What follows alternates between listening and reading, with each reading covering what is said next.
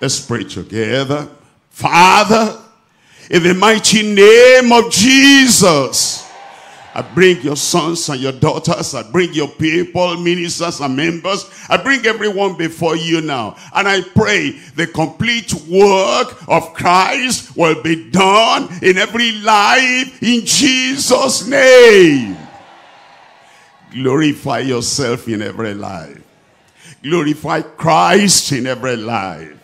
And the power, the strength, the understanding that makes us live a God-glorifying life, appear to everyone and do it in every life, Lord. Thank you because we know you have answered. In Jesus' name we pray. God bless you. You can sit down. Now we're talking about Jesus. We've looked at him from A, B, C, D, E, F, G, H, I, J, K, L, M, N, O, P, Q, R, S, T, U, V, W. Now it remains X, Y, Z. And when we're through, the complete work of Christ will be done in your life. I'm looking at Jesus, the cross-bearing yoke breaker, lifting Zion to its zenith. That is Christ that comes to your life. He bore the cross. He bore that cross for you. And he was crucified on the cross. And the X, that's the cross bearing Christ is the yoke breaker. And it leads the Zionists up onto our zenith. Look at Isaiah chapter 10. I'm reading from verse 27. And it shall come to pass in that day that his burden shall be taken away from off thy shoulder, and his yoke from thy neck. And the yoke, your yoke, shall be broken, shall be destroyed, shall be cancelled, shall be nullified because of the anointing. Because of the anointing. And the Lord today will break every yoke in your life. Look at 3 things we're looking at in the message. Number 1, we're looking at the cross-bearing Savior. The cross, we write it as X. The X-bearing, the cross-bearing Savior to save sinners and sustain our steadfastness. Number 2, Jesus, the yoke-bearing Lord, offering us rest and soul-quickening spirituality. Look at number 3. Jesus is the Zion destined King, possessing authority over the uttermost parts of the earth. Look at number 1. Number 1, Jesus, the cross-bearing Savior, to save sinners and to sustain our steadfastness.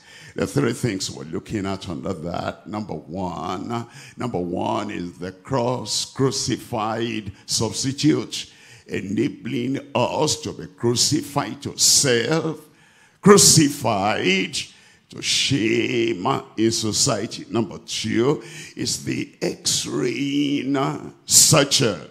You know, the X-ray, something inside that nobody can see ordinarily. They say, go and do the scan. And then you go under that X-ray. The X-ray searcher of hearts with final heavenly sentence. Number 3, the Xeroxing son. Xerox. You know, we used to have that Xeroxing machine. And then when you place the copy there, it will bring the Xerox copy for you on Christ. is the one that reproduces his life in us. The Xeroxing Son reproducing similar, sincere sons like the Son. Look at number one. Number one, we're looking at the cross-crucified substitute, enabling us to be crucified to self or shame in society. We're looking at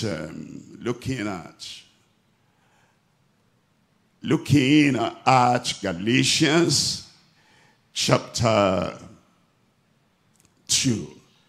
Galatians chapter 2. I'm reading here from verse 20.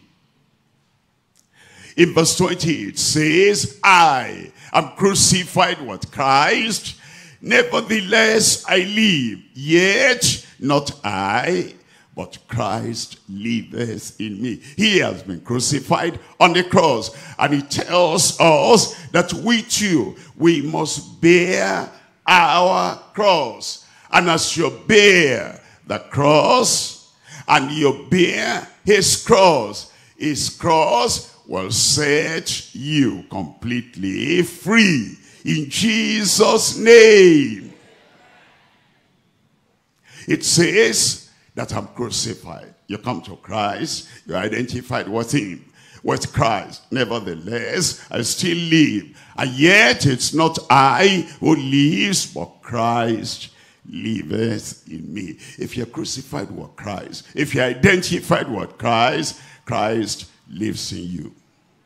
And the life which I now live in the flesh, I live by the faith of the Son of God, who loved me and gave himself for me. Amen.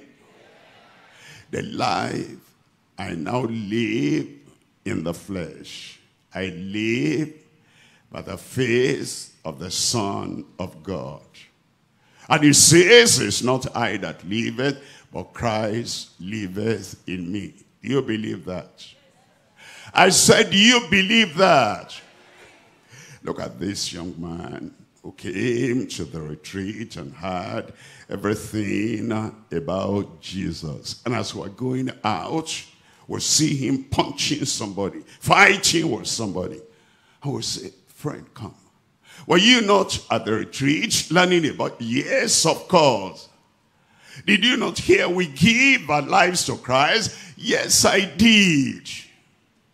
And I'm crucified with Christ. And anything I do now is Christ who lives in me who is doing it.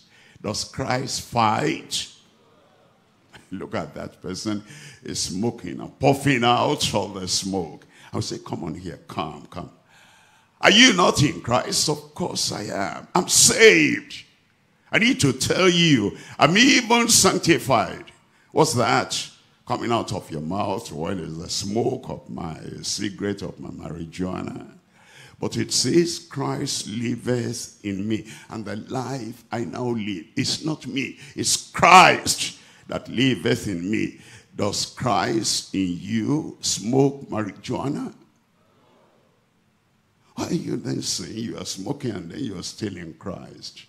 I find somebody is going into, that dark place. They call it brothel, hotel, whatever. And he goes in there and he's done, what sinners do. And just as he was coming out, he came right into your hands. And you say, I think I saw you somewhere. Have we met before? Maybe you saw me at the, GCK. You saw me at the, I remember now, I saw you. And in fact, when he said, if you are giving your life to the Lord, raise up your hand. I think I was the one that came near you and I took your details. Yes, I can recognize that now. Are you born again? Of course, I am born again. Nothing you want to do inside there. Christ liveth in me. Is it Christ that is doing that? Does Christ commit fornication? God forbid. God forbid.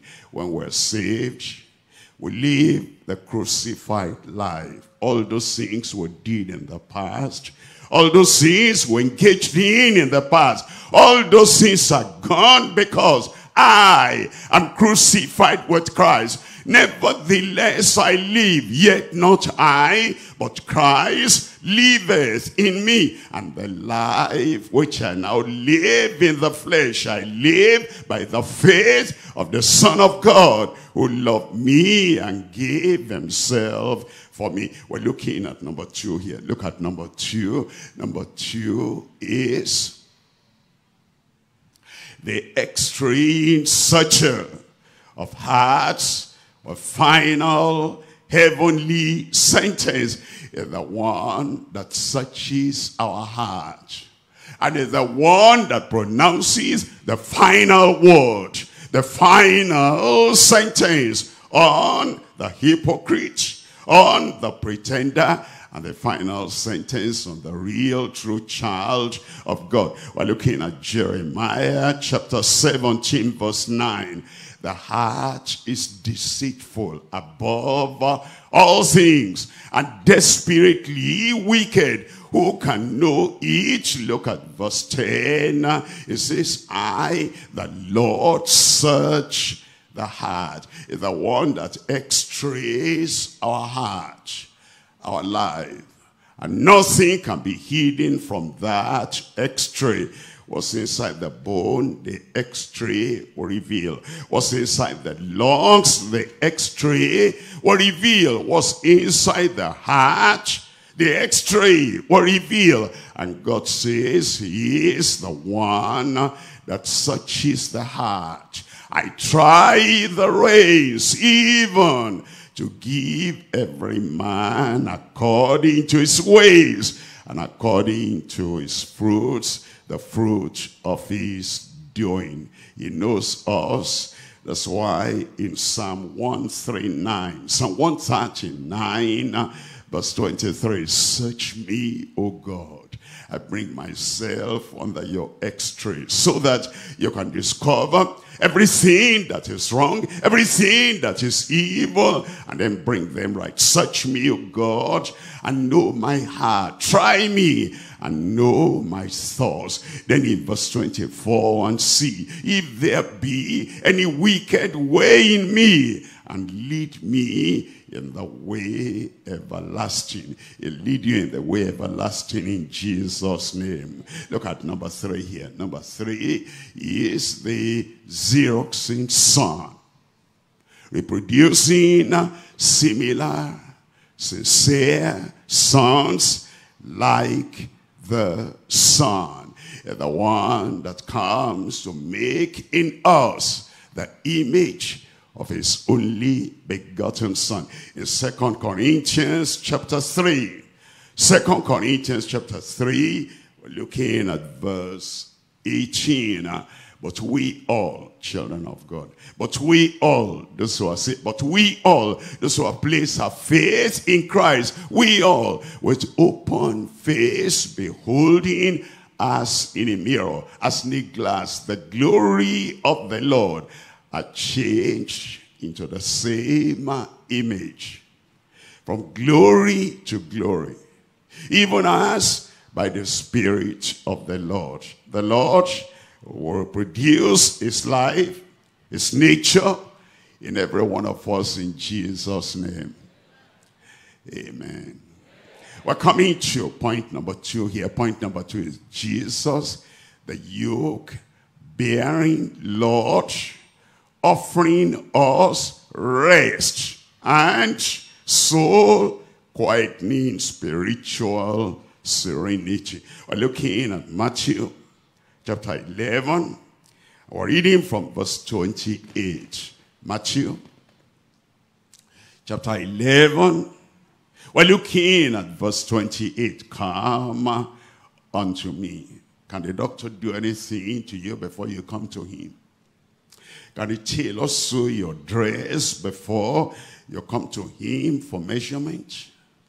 Can the person who is cooking a good food feed you until you come to the table? You must come. You must come. All the good things that God has done and provided for us to have them, you must come.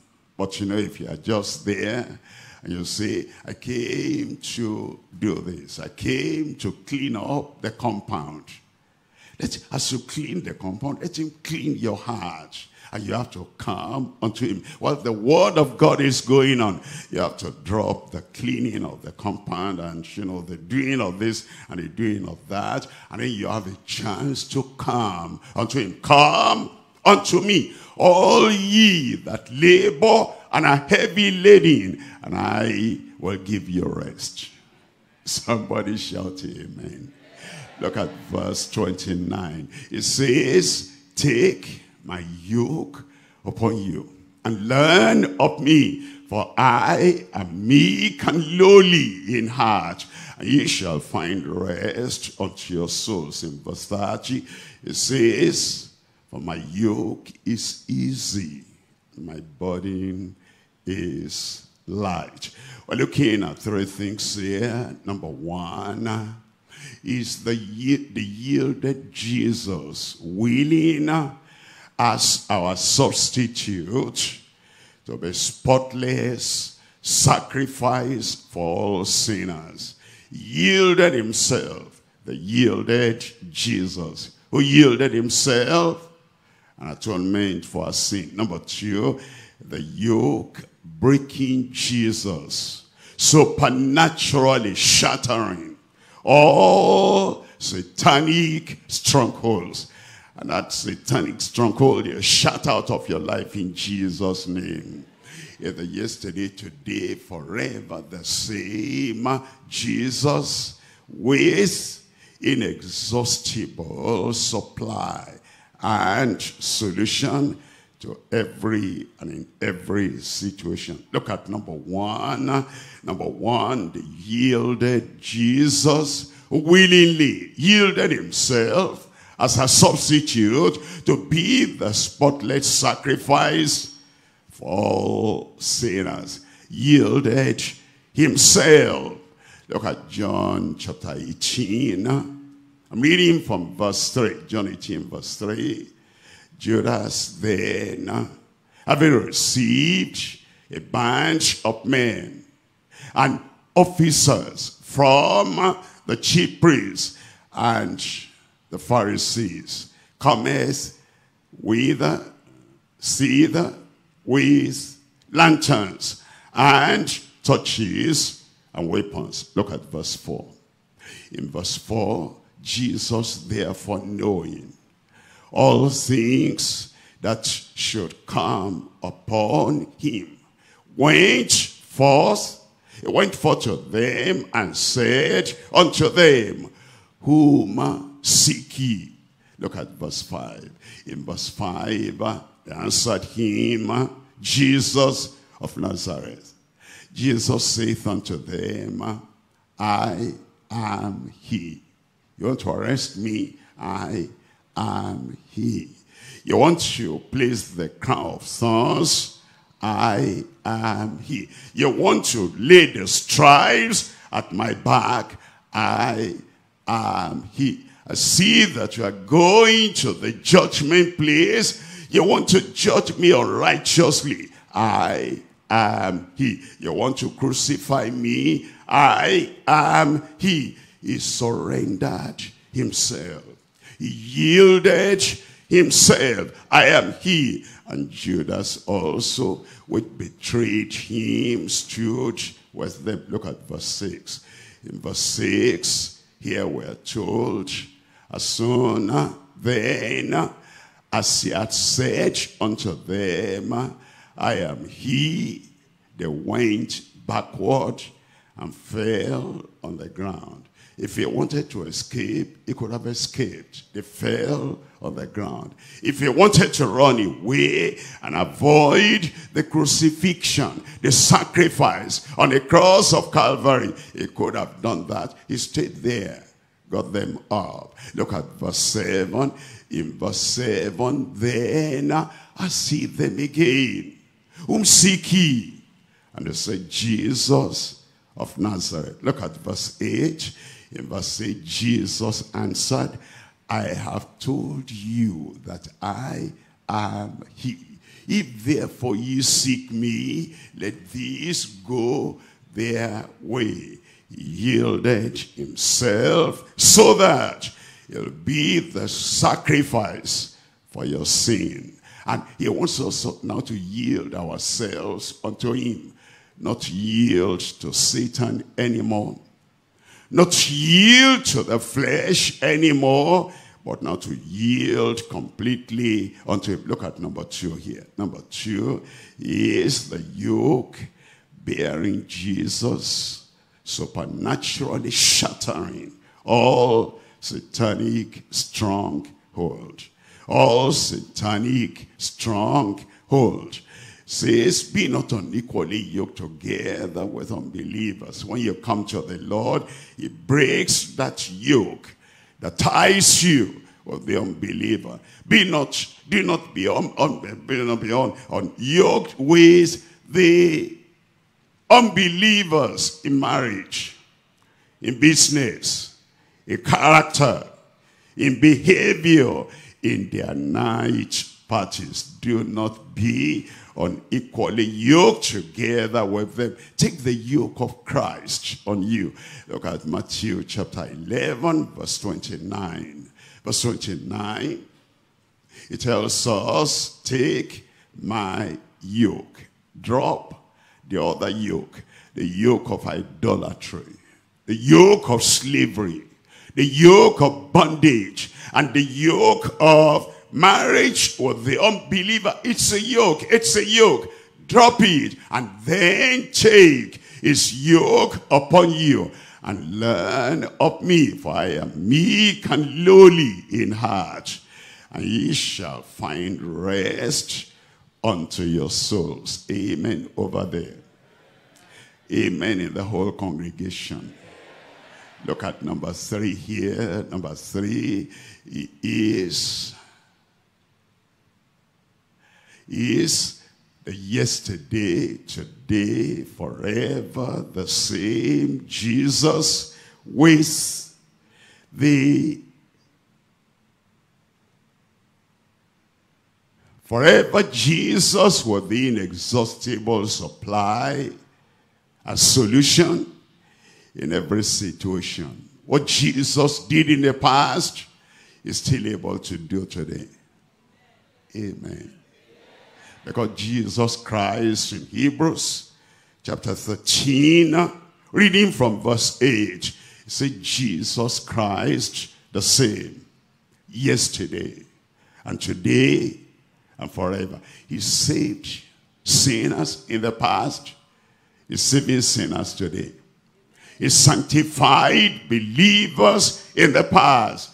Is sanctifying believers today. He filled sanctified souls with the Holy Ghost in the past. He's still filling sanctified believers with the Holy Ghost today. He broke all the yokes of the devil and destroyed all the works of the devil in the past. He's still doing it today. It's the yesterday, today, forever, the same Jesus. And his supply, his power, and his manifestation in every situation is inexhaustible. Jesus Christ, the same yesterday and today and forever. What he did before, he will do in your life today. We're coming to point number 3 now. Number 3, Jesus, the Zion, destined king, possessing authority over the uttermost parts of the earth. Look at Psalm 2. I'm reading from verse 6. Psalm 2. We're reading from verse 6. It says, yet have I set my king upon my holy hill of Zion. Who is that king? Look at verse 7.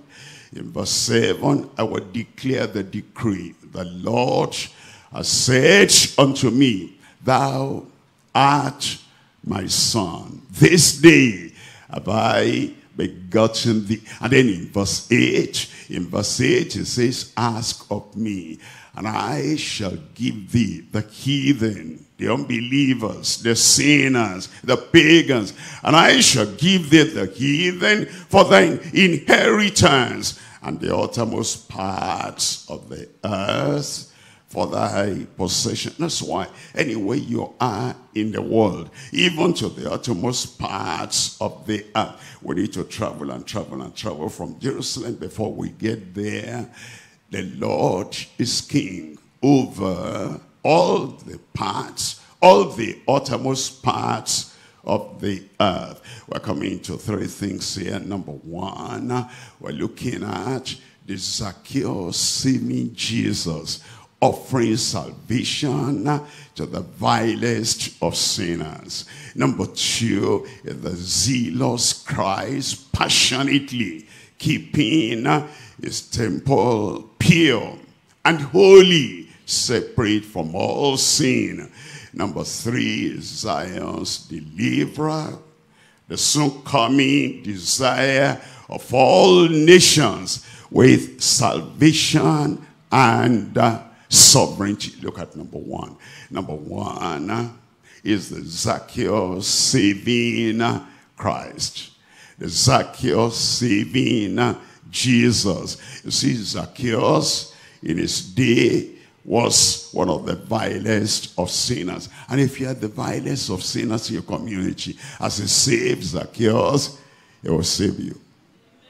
Change your life.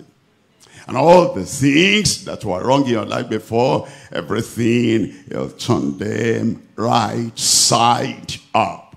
Look at, we're looking at Luke chapter 19.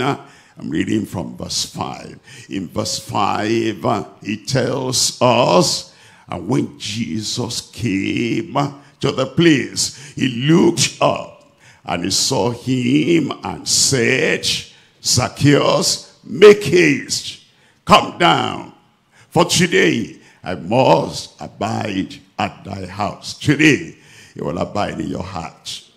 I said it will abide in your heart.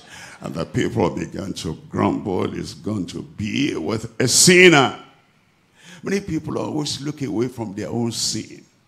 They excuse their own sin and they exaggerate the sins of other people. It's going to be guessed to him that is a sinner. Look at verse 8. In verse 8 we're told, and Zacchaeus stood and said unto the Lord, behold, Lord, half of my goods I give to the poor. And if I've taken anything from any man by false accusation, I restore him for he said, yes, I'm a sinner, and I've taken things from people, but I'm ready now to make right my way. Look at verse 9. In verse 9, and Jesus said unto him, this day is salvation come to this house. Where is salvation coming today? I said, where is salvation coming today?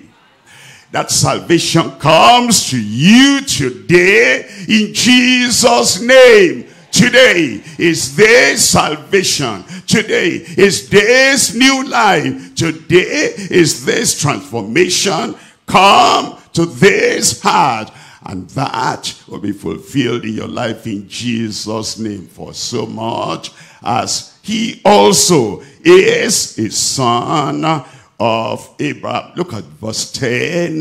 In verse 10 it says, for the Son of Man is come to seek and to save that which is lost.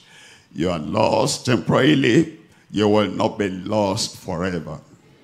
Because he has come to seek and to save that which was lost. Look at number 2 here. Number 2 is the zealous Christ, passionately keeping his temple pure, holy, and separate from all sin.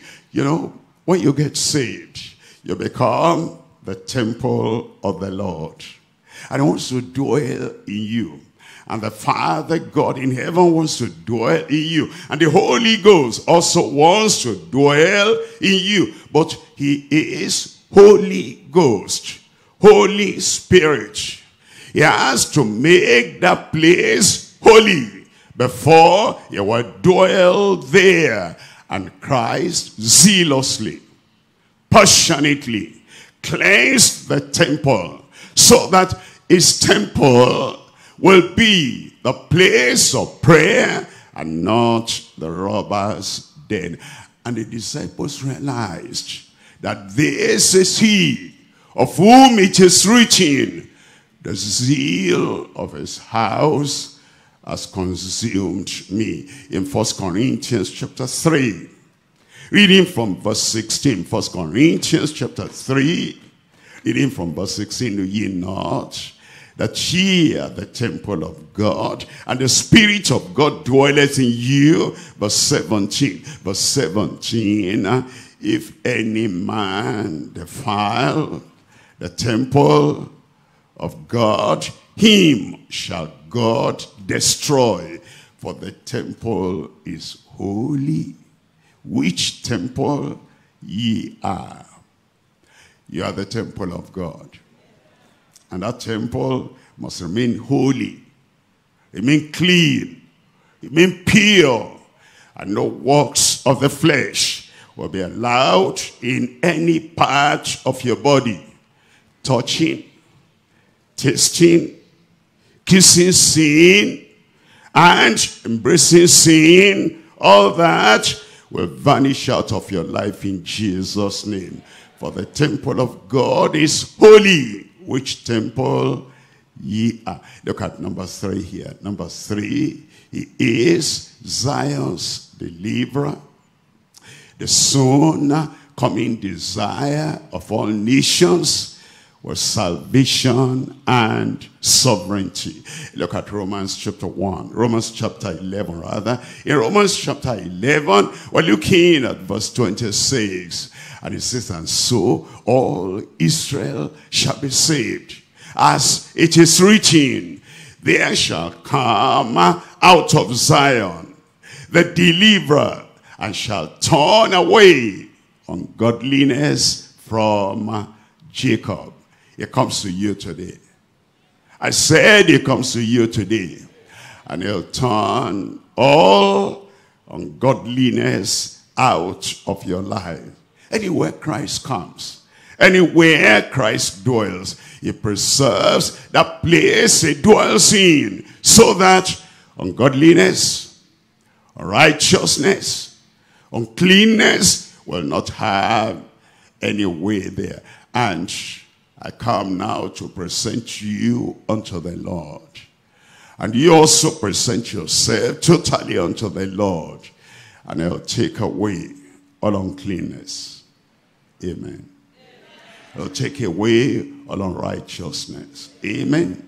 He'll take away all ungodliness. And he'll make you as pure as purity can be. Purer than diamond. In Titus chapter 2. Titus chapter 2. We're looking at verse 14. It tells us. Titus chapter 2 verse 14. Thank you. Who gave himself for us. You remember, we personalize the promise, the provision of the Lord. Who gave himself for me, that he might redeem us, might redeem me from all iniquity, and purify unto himself a peculiar people, zealous of good works. He'll take that kind of dull, dormant attitude. He'll take it away from your life. And then he'll give you the zeal of the Savior himself. And you'll be zealous of good works. We've gone through Alpha to Omega, A to Z of Jesus. May Jesus fill your heart. Fill your life. Reproduce heaven's attribute in your life in Jesus' name. Give him chance to work. He'll work miraculously in your life. Let's rise up now and talk to the Lord in prayer. Rise up and talk to the Lord in prayer and say, Lord, here am I. Everything you have revealed concerning Christ, reproduce in me. He will.